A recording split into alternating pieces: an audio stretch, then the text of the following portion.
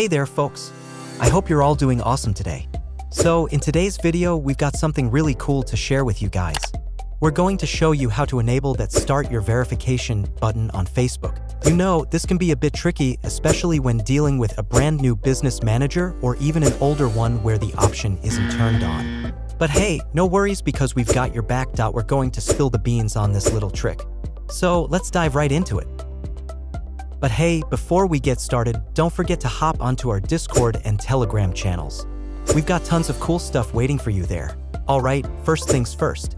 Open up your web browser and head over to this link, business.facebook.com/select.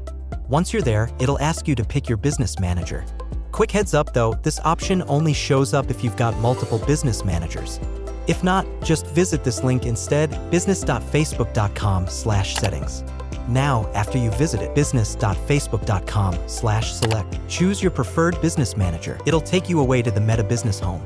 Next, click on those three lines up top and go for Business Settings. Scroll down and you'll see Security Center. Click on it where it probably says ineligible for verification, or there might not be an option at all regarding verification. To tackle this, move your cursor to the left menu where you'll find Accounts. Give it a click and within the Accounts section, locate Apps and click on it.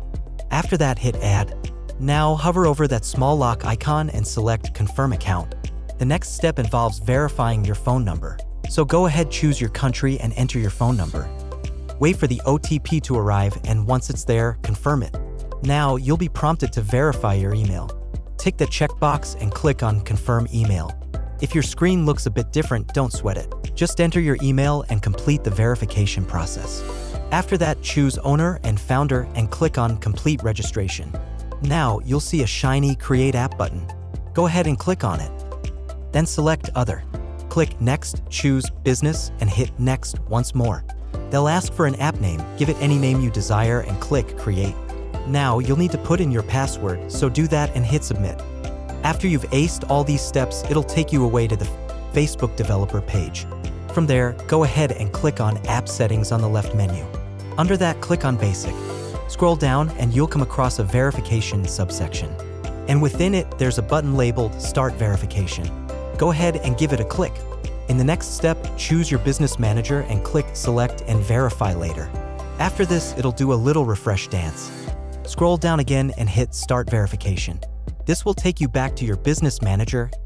And guess what? You've just unlocked the Start Verification button. How cool is that? Now, all that's left to do is upload your documents and get verified on Facebook. Hope you found this video super helpful. Keep an eye out because we'll soon be dropping another video with the exact steps to get verified. That's a wrap, my friends. Don't forget to join our Discord, Telegram, and all those other channels to stay in the loop about the latest tricks and valuable tips we've got up our sleeves.